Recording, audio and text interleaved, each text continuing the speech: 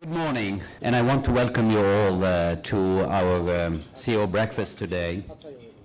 We have a very special guest, Joe Tucci. Joe, as you know, is also a trustee at Northeastern.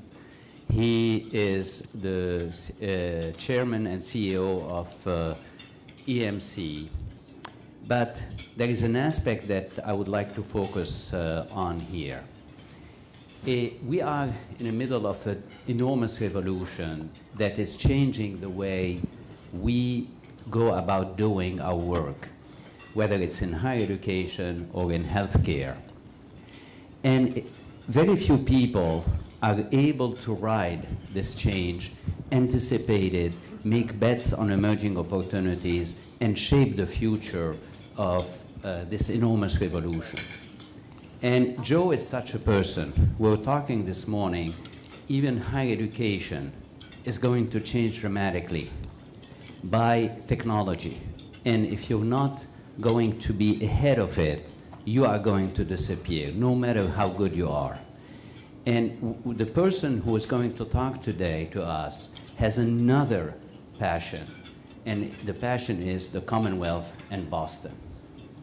He, as you know, could have taken the company elsewhere, especially in terms of growth.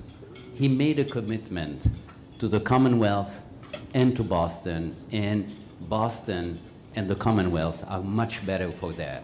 I have to tell you that also a concrete example that happened recently. When we're working, when 5 universities, Harvard, MIT, BU, the UMass system, and Northeastern, we're working on the high-performance computing project that is now a reality. The person who really brought us together was Joe. If you bring 5 presidents of universities together in some room, you need either Joe or you need an angel.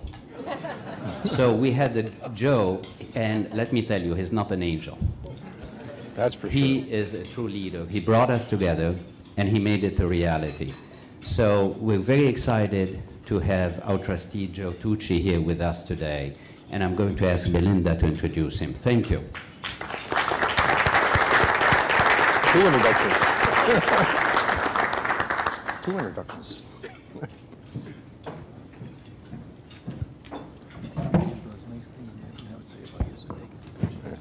Thank you, Josephine.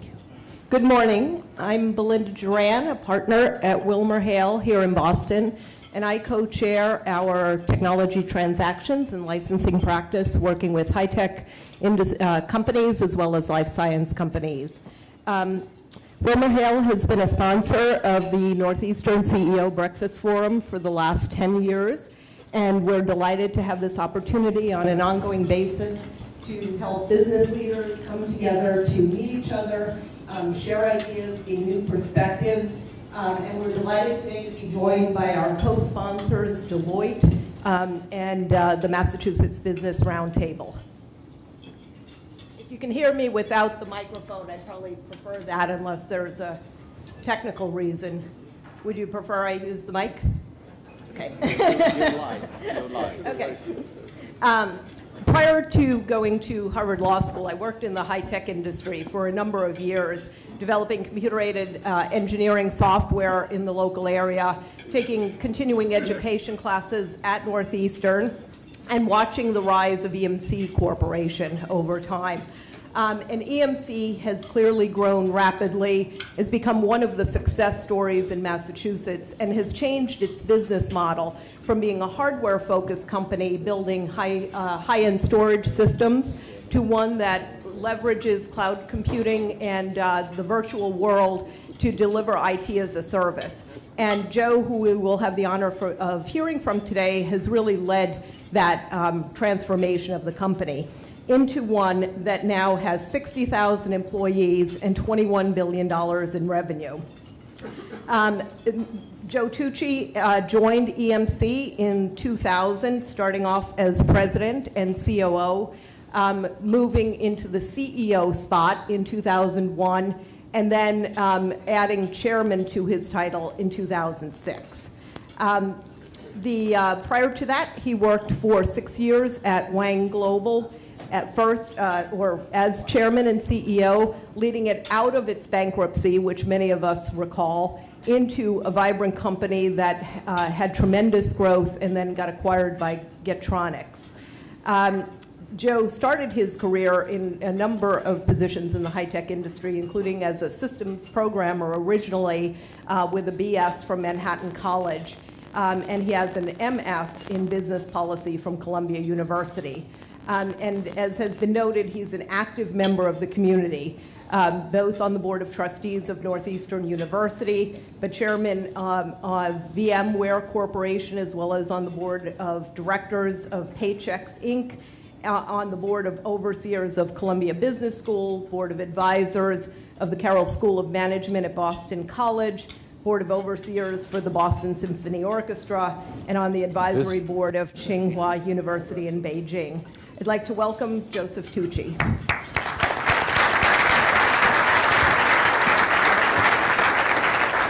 Thank you.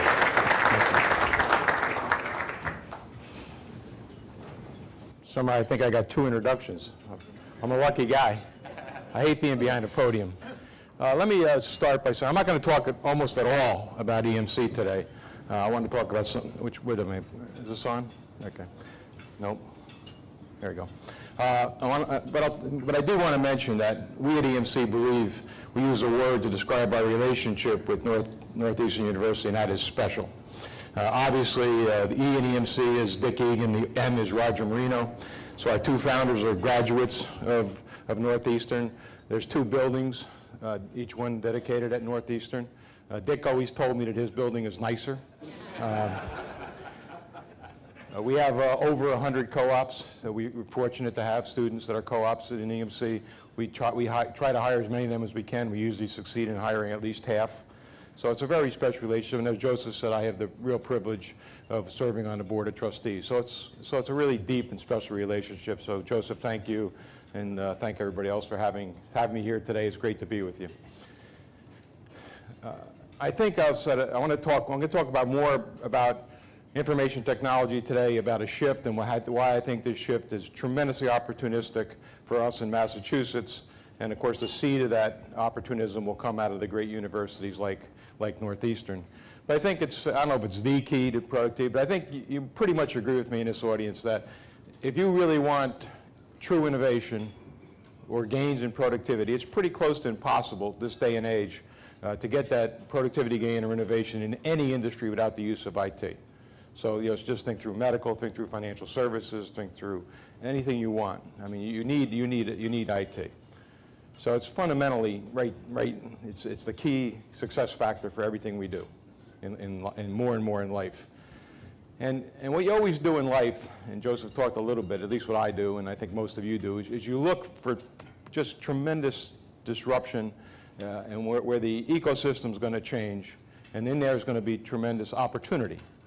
So it's up to you if you're going to see when these tectonic plates shift at this magnitude. Are you going to get disrupted by it? And this is every business. I'm not talking about IT, every business. Or are you going to ride the opportunistic side of it?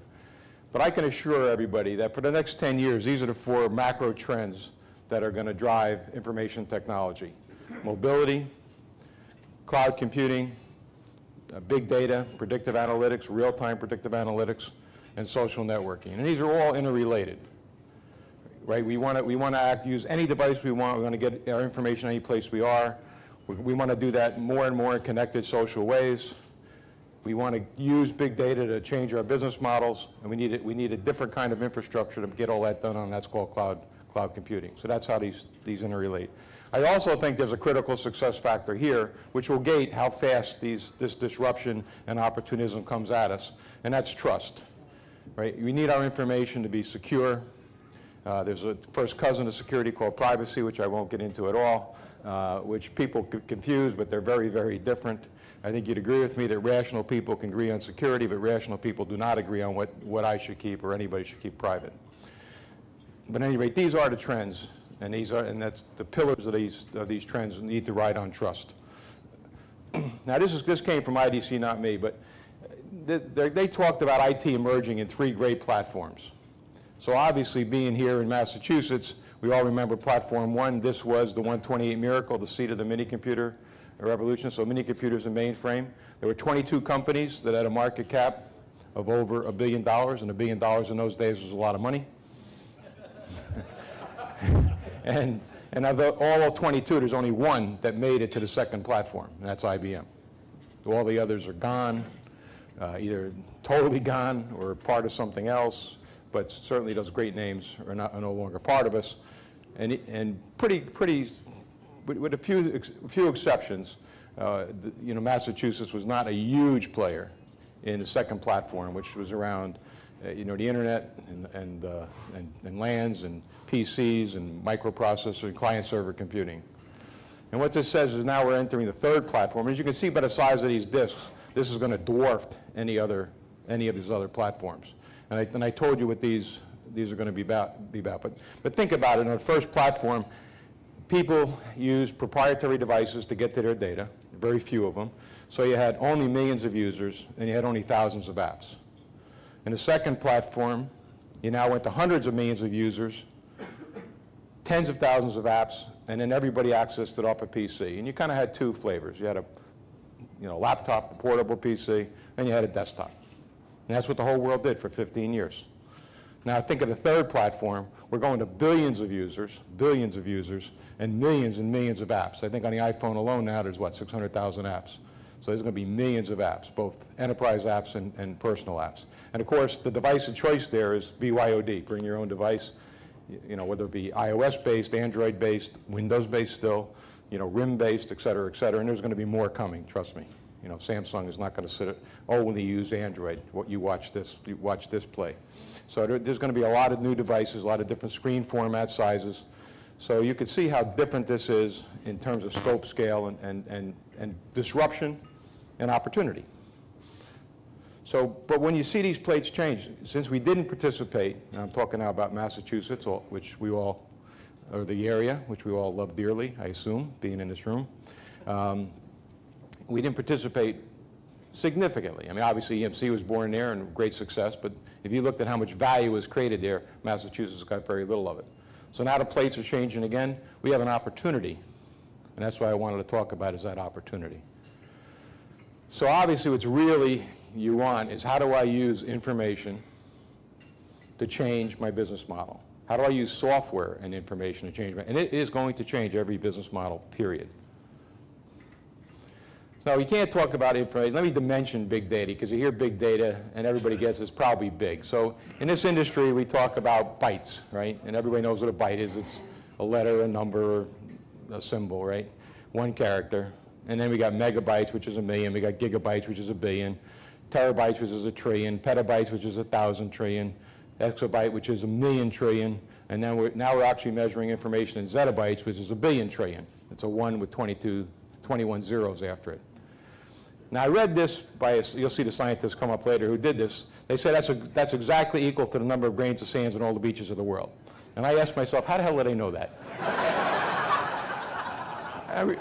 Jack, could you tell me how but that's what they say. So you go to all the beaches in the world, if you can imagine in your mind, that's a zettabyte. And we're producing multiples of these zettabytes.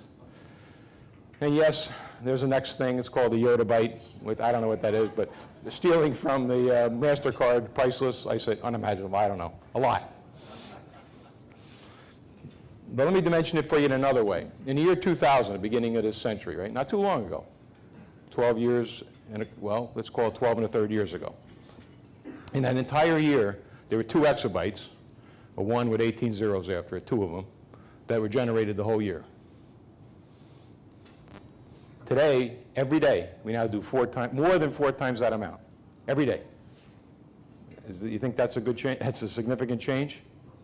Now, if we have all that data, how can we use that data to change business models? That's what we're talking about. And this is the prediction from these same scientists who did the grain of sand study also, I think.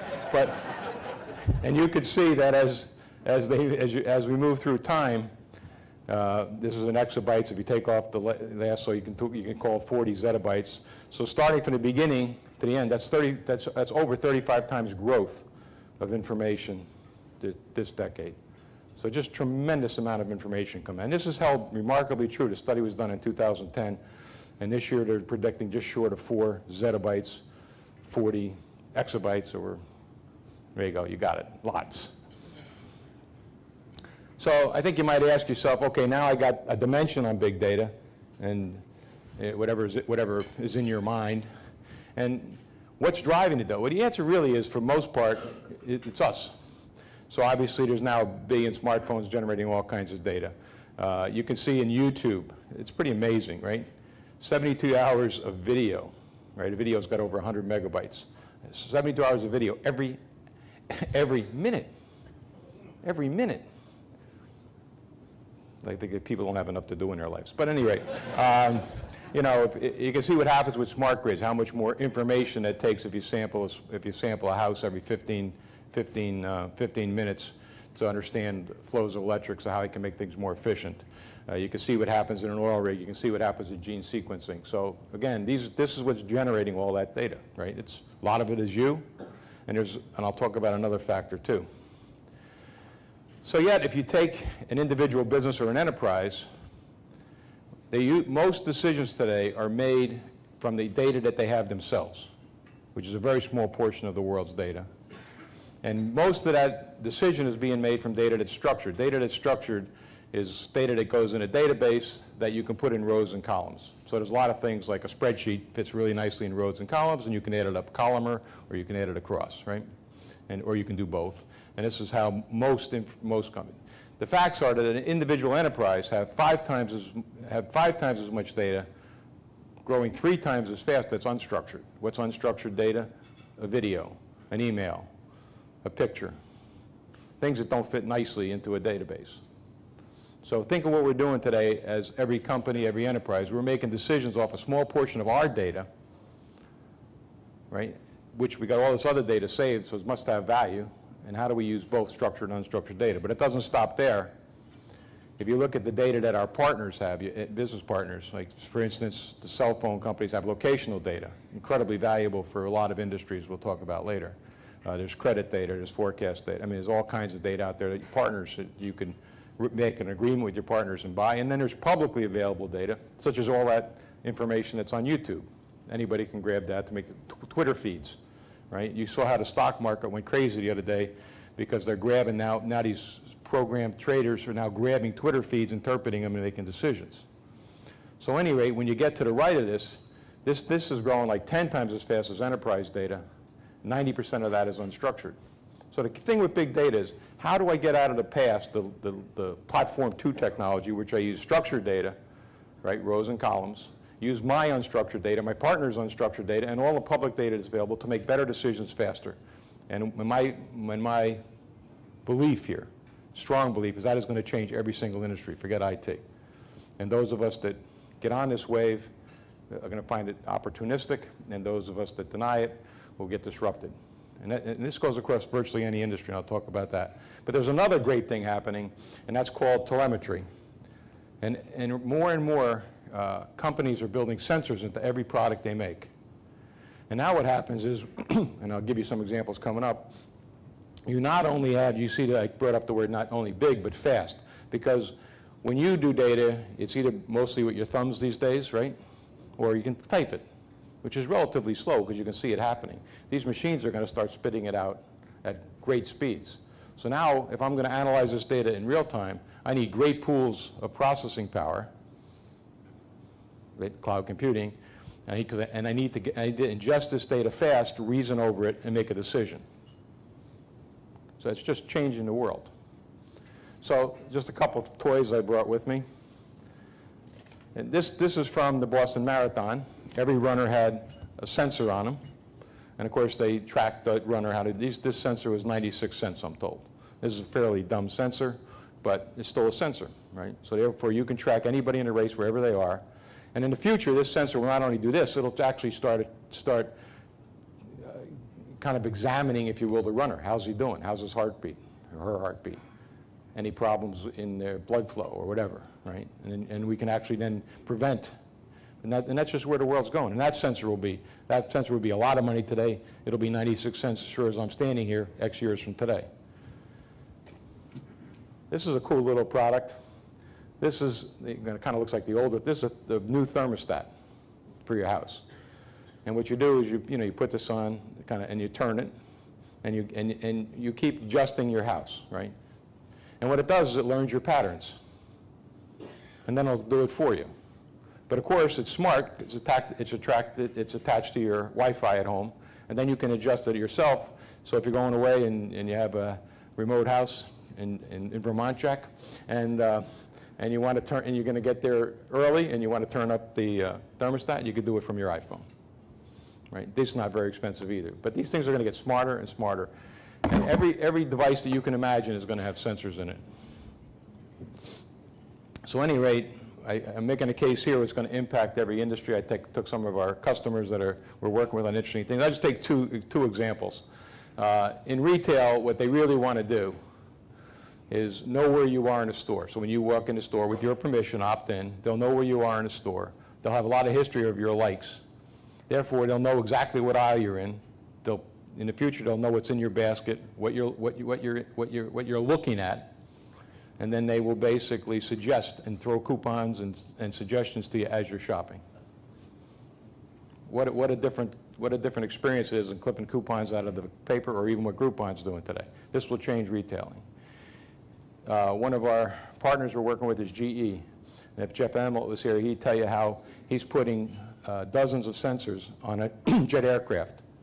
And what he wants to do now, if anybody that knows anything about planes, you service planes by the hour. Right? So every 100 hours you got to have this on, every 1,000 hours, whether it needs it or not. Might need it earlier or later. What this will do, the engine will continually be speaking, and in other words, spewing out that information. So a transcontinental flight will have over a terabyte of information it's going to accumulate.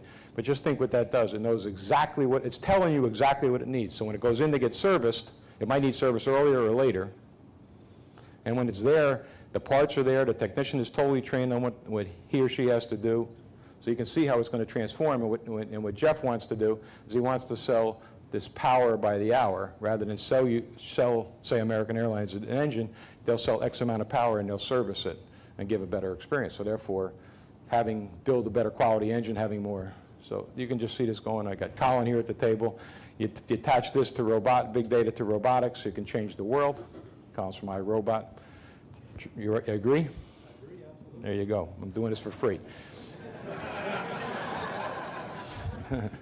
Now, Joseph, coming to you. There's a new discipline. I mean, I'm going to age myself now because half of you aren't going to know what the heck I'm talking about. But those of us who were around in the 70s saw a movie called The Graduate. And Dustin Hoffman was standing there, and some older guy comes up to him and says, plastics, one word. And if you think about the 70s, that was actually pretty bright, right? Because very little was made out of plastic now. It seems everything's made out of plastic. So today, if you're at the same party, you want to get a young fellow or a young woman just graduating, will say, data scientist. Because if you have all this massive amount of data in all these different locations, how do I reason over this in real time to make better decisions? Because obviously, if I'm going to attack that person, think of that person that's in a particular aisle, I got to do this now. I can't do this in 2 minutes, 3 minutes. I got to process this and do it now. Same thing with a jet engine. If something goes wrong, you want to know it now. So at any rate, there's a tremendous opportunity. There's going to be a wicked shortage of data scientists, people who know how to reason over that data and change business models. I'm sorry about this, Joseph, but Harvard Business Review says it's the sexiest job of the 21st century. And would Harvard Business Review get anything wrong? No. So anyway, I see this as a massive opportunity for Massachusetts, right? When you get this kind of shift, and how you handle this kinds of transformation in any business, right, is going to define your future. And again, this is I believe, and Jack and John and a bunch of my colleagues have been working hard on this. I think if Massachusetts really wakes up, we can ride this new third platform of IT really well, and maybe make us look like the Mass 128 miracle, although it won't be on 128, it'll be more pervasive.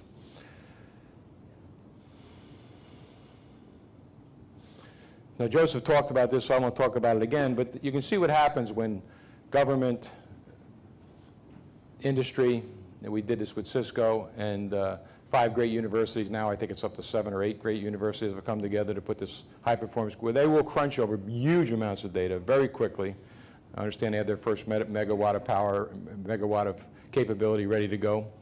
And again, and the government did a nice job, and I'm not saying the government's a key indicator, but you need to get this kind of working together attitude. But again, Bob, here comes at you. I think what we don't do as well as California does is when government, research universities, big companies, small companies, and venture capital community work together, focusing on entrepreneurialism and how we keep those entrepreneurs here. And this is something we can do a lot better. And we got the chain, and I'm submitting that if we do this better, and you believe what I'm saying, that this is a change which is going to affect every business model of every company in the world, including education, Joseph. What's happening in the education field and online training, it's only a matter of time till really good universities, first-class universities, start giving actual credits for these online courses, and that's going to change the future of education. And there's some really great studies and great indications that this is happening. So again, this is the ecosystem. Probably, if I was going to be fair, I don't know if somebody from the government will shoot me, they're probably the least important in this whole thing, but important. I think, but if the venture capital community, industry, and research universities could come together, focus on the entrepreneur with the help of government would be great. We could have a great comeback. These are some of the areas that are kind of hot in big data from just a research point of view. The top 3 are more underlying. There's things like artificial intelligence, there's things like crowdsourcing, there's things like machine learning. By the way, those of you that saw Watson play Jeopardy, that's machine learning. As Jack Connors would tell you, this is going to revolutionize the healthcare field, risk analytics, security. And I said I wouldn't talk about EMC, but I want to tell you one thing that we are doing. We're taking a page from that, and we're changing everything we do in RSA. Because if you look at today's security environment, most of the world was built in security to how do I keep the bad guys out? It's kind of like having this moat and guards around a bank, and then when you walk into the bank, all the money's sitting on the middle of the floor, right? So basically, we got to change what's happening inside because, believe me, these sponsored states and even organized crime are so good you cannot keep them out. And these perimeter defenses don't work. So more's got to do with how do I look at every packet flow of information and see, does this look right or not? What is a profile for an individual? Can they get this information? Can they send this information there? Can they do this set of activities on that information, yes or no? If it's a no, shut it down. And again, it's big data because you've got to look at huge, massive amounts of data, every packet flow of information, and make a decision on it right away.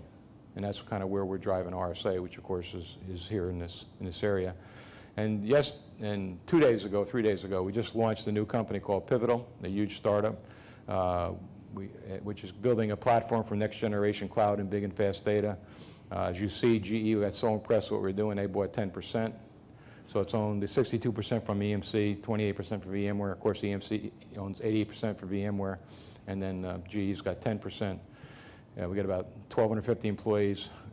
It's got $300 million in revenue, and this has already had over $1 billion of investment, and we'll put at least another $500 million into this over the next couple of years. So again, that's how much we believe that this is going to change the face of the world. And by the way, we gave 12% of this company to the employees, and we will take it public. So, Bob, we're following your good example. So, at any rate, that's what I wanted to do in my formal remarks. But I do believe this dawn of big data and the pervasiveness of this new platform, third platform, as I called it, that is, social networking, mobility, and cloud computing as the underpinning. Use an architecture for this big data to actually work at rates, at costs that humans can afford, businesses can afford, is going to change everything. So thank you for your attentiveness. You're a great audience.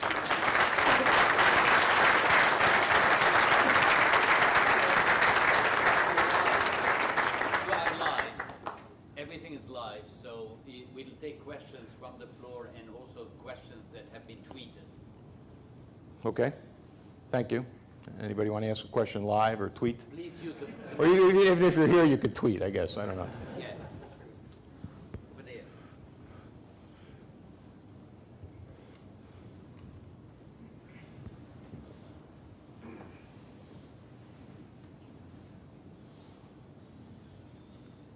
Good morning. Thank you for your inspiring talk. I'm Pamela Goldberg from the Mass Tech Collaborative, and I'm also very focused on big data. My biggest concern is talent pipeline. If data scientist is the answer we tell college graduates, don't we need to tell them sooner than when they graduate college? And how do we prepare enough data scientists to meet the kinds of demands that you're mentioning? Joseph? The question is for me or for him? It was for me, but I just gave it to you. Because I think you should play a bigger role than me. No, but I really do believe it's awareness, right? So, you know, probably John Fish and Jack Connors are probably, kind of tired of me getting on this track. Jack, but I learned from Jack, the master, at getting a message out there that you do need to repeat it, and repeat it with vigor and good facts. And so the first step is awareness that this is this massive opportunity. The second step is we're doing everything we can from our standpoint, and my personal standpoint, to get, Joseph, how many times have I talked to you about this subject? 10, 15. I mean, the school's got to basically say we need to develop curricula. We're actually investing ourselves from our company to help schools build these curriculums. This is a huge shortage. So, I mean, basically, and then beyond that, it's everything that, the MACP group, which Jack and I and John are a member of, we're, constantly pushing for, more education in the STEM field, science, technology, engineering, and mathematics, right? Because those are the backgrounds that you need. But also you need a very creative background. So it's really an interesting blend of creativity to come up with these new business models and applying sciences to do it. So basically, from down low, the curricula's got to change. They've really got to change, and we're going to help. But there's no magic wand. But I think if we really work with the best and brightest schools, obviously Northeastern, near and dear to my heart, we're going to make a big difference. And that's what I think is so opportunistic for this area, because what area has the set of educational learning that we have here? I mean, just tremendous, it's second to none in the world. So if we can't do it here and produce these great new data scientists, and believe me, which is going to be a really interesting blend of creativity. Some of these people I meet are really incredibly creative. So it's how do you get some left brain and some right brain people to really come together? And it's a fascinating challenge, but it's really going to have to happen in our education system. We're going to have to turn out different kinds of students. But again, we have a lot of the basic tools right now. Colin, what do you think? You're one step closer than I am, probably. Oh, Colin, why don't you? Oh, okay. I had a question too.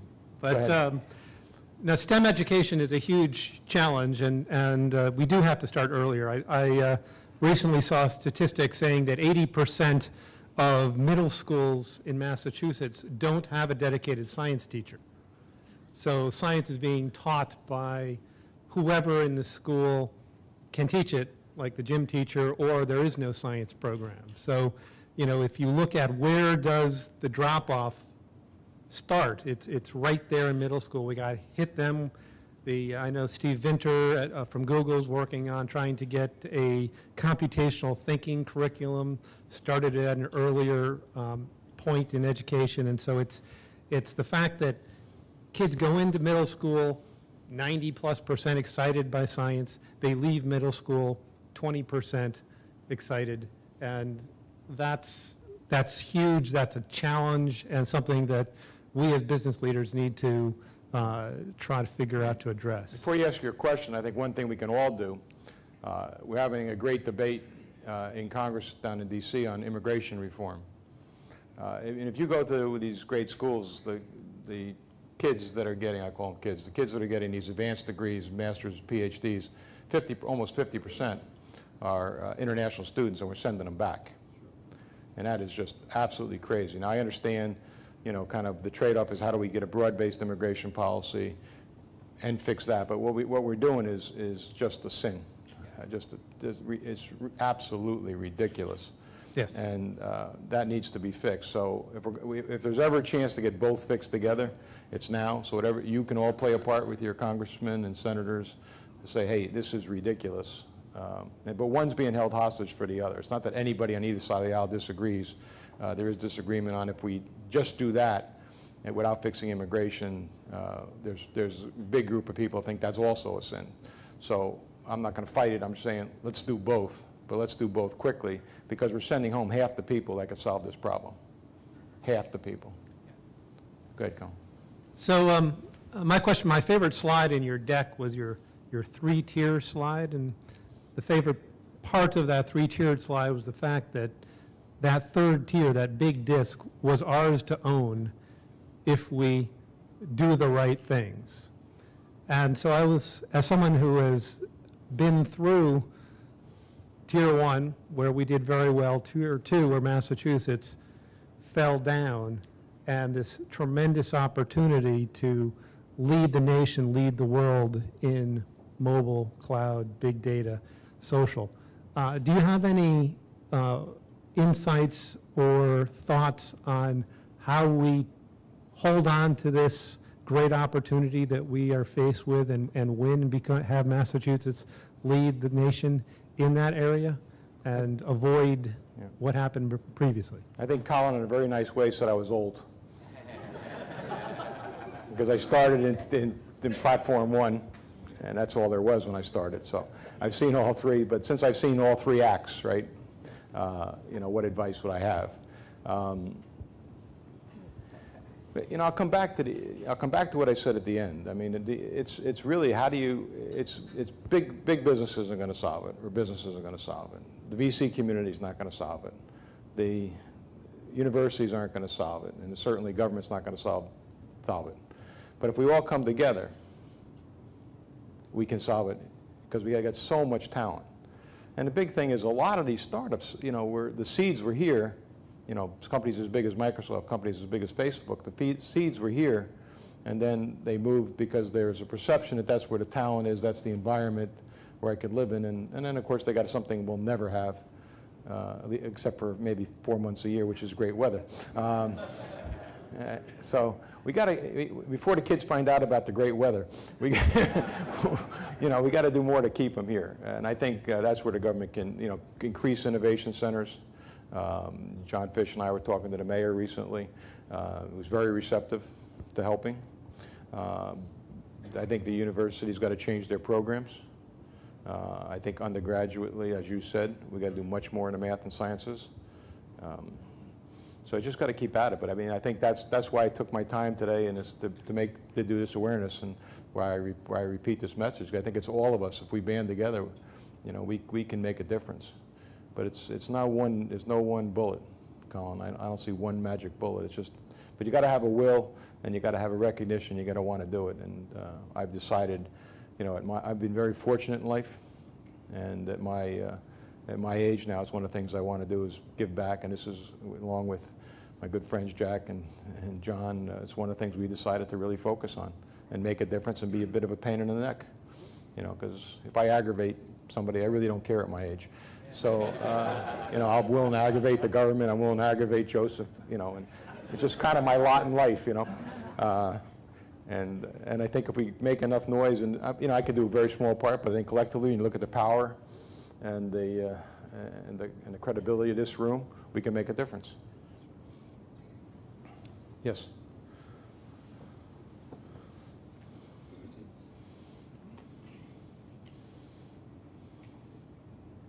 My name is Priscilla Douglas, and we just saw last week the use of unstructured data to make that case. I'm wondering, I'd like to hear your comments on privacy, surveillance, and how all this is going to come together. What do you see? Well, I said in my comments that, rational people, I would bet pretty good money, give you some odds, that if I said, okay, let's talk about security of information, we'd have a pretty good consistency. But again, across different age groups, across different kind of liberal versus more conservative in life, you don't always agree on privacy, right? Jack will tell you one of the things wrong with healthcare is we don't share experiences and build enough best practices. And that gets held up in the confines of privacy, because it's my medical information, I won't share it. But for the life of me, I can't understand why every medical procedure that everybody happens, if we have a trusted source that my name is going to be, and my direct info is going to be completely scraped off, why can't they share what treatments I had, what pills I took, right, and what my experience was? And that way we can develop best practices. So but that's privacy. But the fact that we can't agree on privacy, we can't get that done. Sounds very rational. So privacy is going to be a hard thing to tackle. Security is actually easy to tackle, privacy, but they always come together, right, because they're related. So, and people don't agree. And it's just going to be a long slug, unfortunately. But I think ultimately what's going to happen is going to be, more and more areas are going to be opt-in, opt-out. So in other words, if you walk into that store and you say, hey, I'm opting in, you can, everybody notice when you're getting on any kind of app today, you're getting asked 2 questions. Can I have access to your calendar? Yeah. Is it okay if I use your geographic location? You all notice that? Yeah. Why are they asking that? But again, you can opt in, yes or no. Now, I guarantee you why I said it's different is I almost always say no, right? But I guarantee you my grandkids will almost always say yes, right? And I always make a joke that I don't understand some of the kids today because I was not a great kid. I think I was a good kid, but I was a little bit wild. And I went to great lengths to hide some of the things that I did from my parents. And now they put it on Facebook, and the kids think their parents don't read Facebook. I don't understand it. But again, the young will opt in all the time. But we got to get on some of these things around healthcare. We got to get more people opt in. And I think the way it's going to work out is if you don't opt in, your rates are going to go up ultimately, right? And we got to get a trusted source to say, I have no problem with you having my medical information, but you can't attach it to me. And to do that, you need trust. So you kind of got 3 things. You got privacy, you got trust, and you got security, all of which are important, but they interrelate. And it's tough to get action on any of them because different factions of Congress, different well-meaning groups put pressures on different areas, and we're just not making as much progress. But again, it's got to be around opt-in, opt-out. And again, ultimately, when they want you to opt in, when you're going to get better treatments or better rates when you do opt in on certain things that are rational, and that's the way it's going to go eventually. But it's going to take us a long time to get there, unfortunately. But you're right. I mean, if you looked at some of the capabilities that they had using all unstructured data, and the way they tracked down those 2 suspects was rather miraculous. That could not have happened X years ago, right? I mean, I was in London recently, and there's a pretty clever ad on the store window, and it says, you will be captured on video 52 times today. How are you dressed? And it was a men's store. I said, that's pretty clever. But just think of that. I mean, I don't know if that's the right statistic or not, but they said you're going to be on video 52 times today, right? And that's not wrong, right? And this technology gets better and better. We have a question from the web here. Okay.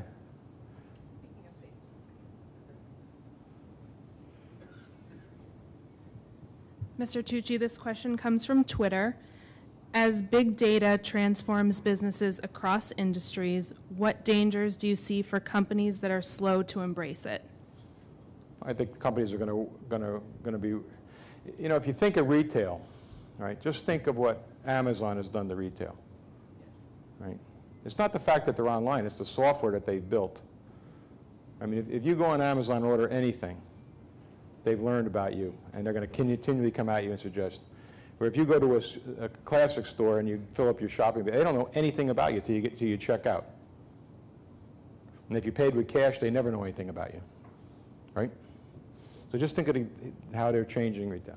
If you're a bank and you're getting payments, think of what PayPal's doing. Think of what Square and Square D is doing. The way they swipe. I mean, these are going to disrupt. So if you don't think, if you don't believe I tell you, Joseph, we talk about it at our trustee meetings. Online education is only a matter of time till really first-class universities give credits, and that's going to change the scope of education. So it's going to be every industry. You know, Jack could tell you chapter and verse of how technology is changing healthcare and what could get done. So it's just going to happen. So those that deny are going to lose, right? And you can't see it as, if you view it as a threat, you know, you're looking through a half-empty glass. You've got to say, what's the opportunity for me? And then you better, you know, act as if you're a bit on fire and how you're going to move faster, right? You know, there's no need to panic. There's plenty of time, but you've got to move faster. But every industry is going to have a set of disruptions coming at it. Now, virtually every industry is going to have a set of disruptions coming at it that if they don't adopt this technology, you know, we'll lose.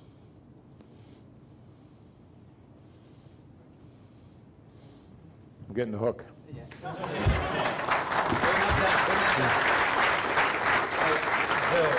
We have time for one more question on a global level. I get it's coming from you, I bet. How are we positioned on a global level? Oh, I think terrific. I really do. I mean, the great part about the U.S., and this is not going to last forever, especially if we keep sending these bright students home, but right now we are the seat of innovation in everything that's happening on that third platform. If there was, you know, 1,000 meaningful companies, you know, we have 998 or something like that. So we're in a great spot. But again, we should never think, I mean, the Chinese are incredibly innovative and incredibly hungry. And they're graduating far more engineers than we do. Same thing with India, you know, and you go on and on. So if we get complacent, but we're in great shape, great shape. So thank you very much. Thank you. Thank you. Thank you, everybody. Appreciate it. Great being with you. Thank you.